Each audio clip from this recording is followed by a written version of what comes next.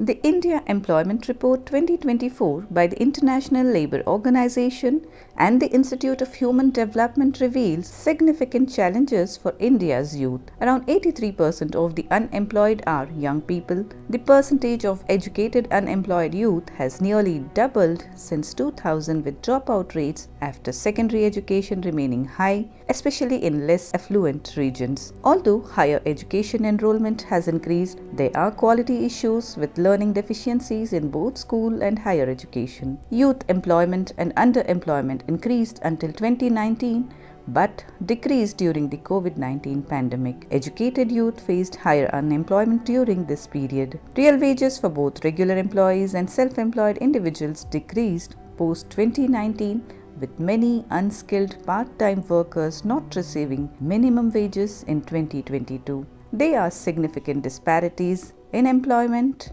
outcomes among states, with certain states consistently performing poorly due to regional policies. India's demographic advantage, with a large youth population, presents an opportunity, but this advantage is expected to decline by 2036. Informal employment accounts for nearly 90% of workers, while formal employment decreased post-2018 despite rising trends since 2000.